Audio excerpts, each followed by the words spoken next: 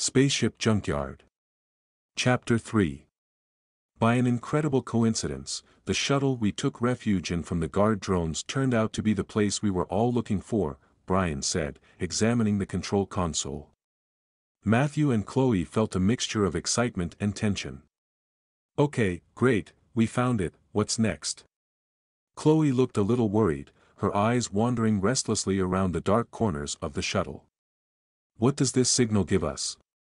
It gives us nothing, it's just a decoy, a normal beacon. Brian replied with a concentrated look, lost in thought. We need to look further. What do you mean? Matthew leaned over to Brian and tried to look into his clipboard. Just give me 10 minutes, have a look around first. Brian sat down in the co-pilot's seat and stared at his clipboard, his fingers sliding quickly across the screen. Matt and Chloe began to study the shuttle in a quieter environment, their eyes gliding over the faded walls covered in layers of old paint, once bright white but now an ivory shade. Dusty cobwebs hovered in the corners, giving the impression of an abandoned castle, hidden from the eyes of the world for years. The light from their torches cast bizarre shadows on the floor, which was covered with worn metal plates. The interior paneling of the passenger compartment seemed particularly interesting. It combined utilitarian design elements with unexpected ornamentation, reminding them that this shuttle was not just for transporting passengers, but also a symbol of the space age. Every knob, hatch and control panel bore the marks of the many hands that had touched it. This small ship carried passengers and cargo from Mars' orbit to the planet's surface. It had 3 decks, 2 for passengers and a lower cargo deck. Cobwebs hung from the corners of the ceiling, and there were nests of small birds that had taken refuge here. The atmosphere was eerie and oppressive. I don't feel comfortable here, let's go back to Brian's, Chloe asked. Agreed, Matt replied briefly, and they headed for the captain's bridge. Brian was working on some sort of control panel that had been set up in front of the navigator's chair. Did you find anything else? Matt inquired. All this time I've been searching the net for information on the construction of these shuttles, and I finally got the information I needed, Brian replied. You're not going to share it with us? Chloe asked. Well, anyway, when I realized that this signal wasn't going to give us any information other than the location of the ship itself, I decided to find out where the black boxes were. The ones that record the entire history of the ship. Well, shuttles of this series were factory-fitted with 3 such modules. 2 of them are installed in the engine compartments, and we cannot get to them without a good set of tools, and the 3rd module is installed in this panel. We'll take it off and take it with us. I'll check the contents at home, go through all the files and maybe we'll find something interesting. Brian finally removed the memory module and put it in his rucksack. He also took some pictures and stored the geolocation.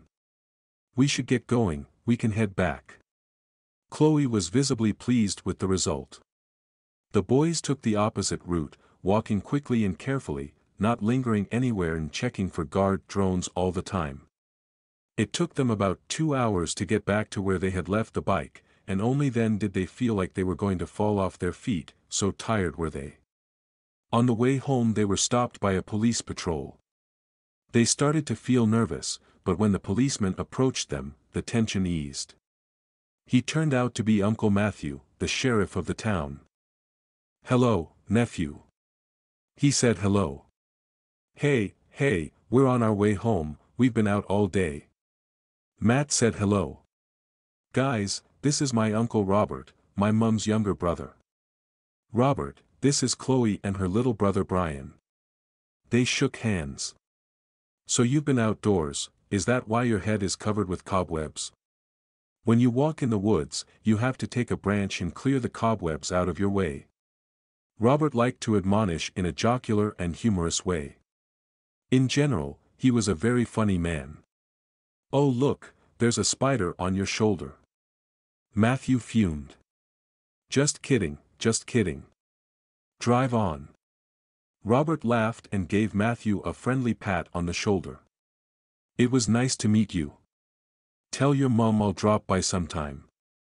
Once home, the boys had dinner with their parents and went straight to bed. The emotions and new discoveries accumulated during the day gave way to physical fatigue, and their eyes closed on their own. So no one had to toss and turn, everyone fell asleep within a few minutes. Sunday came. Brian and Chloe went to church with their parents for the Sunday service. Matt decided to have a chat with his dad. "Dad, tell me about the war on Mars. You were a military pilot in a fighter plane, weren't you?" asked Matt. "Yes, but I graduated from the military academy a month and a half after the war ended and enlisted in peacetime," Matthew's father replied. "And then what happened?" asked Matt. "I served my contract for 3 years and then went into civil aviation, which is where we met your mom," his father replied, immersed in happy memories of those bygone days. A smile was on his lips. Yes, I remember that, you've told me about it before." Matt eagerly led his father to the main question. "What I'm interested in is this.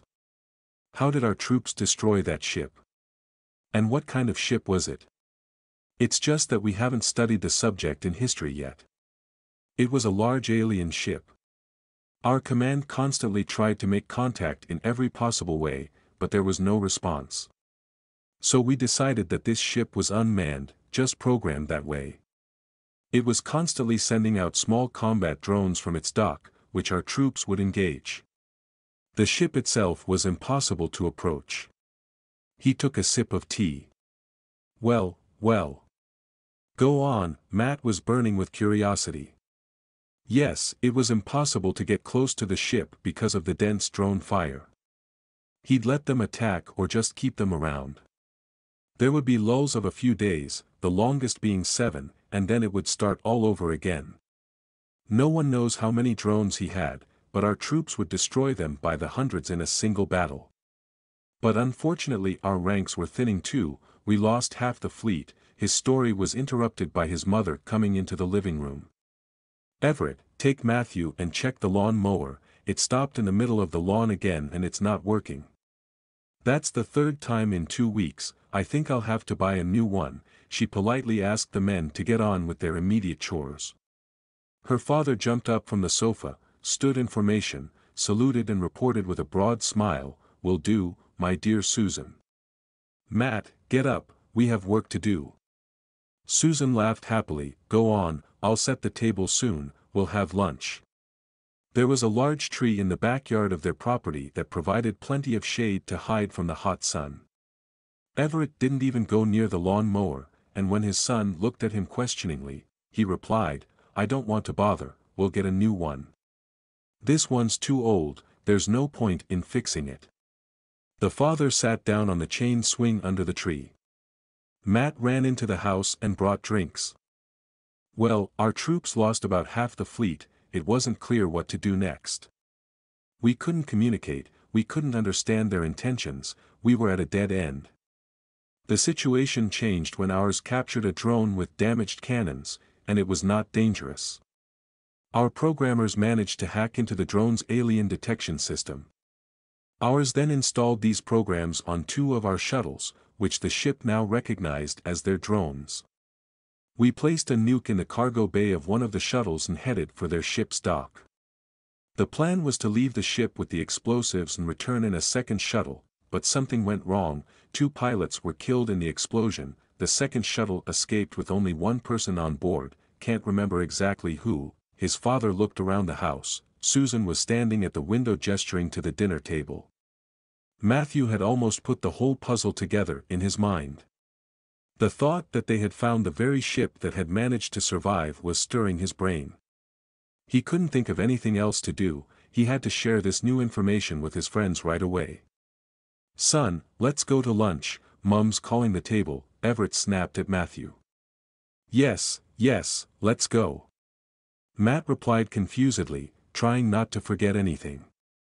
After lunch with his parents, Matt asked his father about his pickup truck. "What do you need it for?" Everett asked. "To take our old lawnmower to Brian, maybe he'll take it apart and he can use some parts from it." Matt was getting impatient to tell the boys the story he had learned from his dad. "Is that your mate Chloe's little brother? That's a cute girl. How is she by the way?" Are you and her serious? Susan inquired. Mum, not now. Matt replied, reluctantly showing his affection for Chloe. What's the big deal? I'm just curious. I'm your mum. Susan asked with a smile. Everett realized there was an urgent need to get his son out of trouble. Sure, you can have my truck. Come on, I'll help you load the lawn mower. He put his hand on his son's shoulder and they walked out of the dining room. Thanks, Dad. She wouldn't leave me alone. Matt hugged his father. Just take her out to dinner sometime, let them get to know each other, Mum would really like that. Everett suggested. That's a good one. Matt replied as he got behind the wheel of the pickup truck. When he arrived at Chloe's house, Matt found the gate to the garage open, so he parked in the driveway and went straight into Brian's garage. He was sitting at his computer, wide-eyed and a little confused. What have you got here? Matt asked. An incredible amount of data. I've been sitting here for an hour and a half now and I don't know where to start, I have no idea. So many files, Brian replied. I see, where is Chloe? I have very important information about this ship. Get her quickly. Matt was already ready to tell her. Chloe came down to the garage, they sat down on the sofa and Matt began to tell in great detail what he had learned from his father today. After listening attentively to the end of Matthew's story, the boys looked at each other in surprise. You mean to tell me that we found this ship by accident? Chloe couldn't believe what she had just said. I suppose it could be. Matt replied. I've got an idea. Brian sat down at his computer and started looking something up on the net. I need to know the date and time the alien ship exploded, then we'll filter the files in the memory module by date and time and keep looking. I have a feeling this is exactly what I've been missing. Here, look. Matt shouted. The year 2086, September 12, 1407. Put a filter on the file search. There's these, look, 2 video files, date added 1 minute before the explosion. Brian opened the first file, but the computer gave an error that the file was corrupt and could not be opened. The same thing happened with the second file. Seeing the error message, Chloe and Matt's faces reflected disappointment. Chloe pressed her lips into a thin line, her eyes sparkling with both disbelief and hope. Is it all for nothing? Flashed through her mind. Matt, sitting next to her, rubbed his hands over his face as if to wipe away the tiredness and disappointment. We were so close, he whispered, his voice hoarse with excitement and exhaustion. His gaze wandered, reflecting a mixture of determination and worry. Brian leaned over the keyboard despite his fatigue, his fingers scrolling rapidly through the commands. The screen flashed with windows and pop-up messages, reflecting the complex process of searching and analyzing the data. The system is showing file structure corruption, he explained as he scanned the error logs. It could be due to old media or external influences. I'll try to run a recovery through the decompression algorithm. His voice sounded focused, but there was a hint of excitement in it. A line of code appeared on the screen and Brian began to enter a complex sequence of commands. He activated the recovery program, which began to slowly work its way through every byte of the corrupted files, trying to recreate their original appearance. Okay, I think I can do it, but I'm going to need more time, I need to be patient. Brian sat slumped in front of the computer. The boys decided to go home as tomorrow was the start of the school week and they needed to get ready for lessons.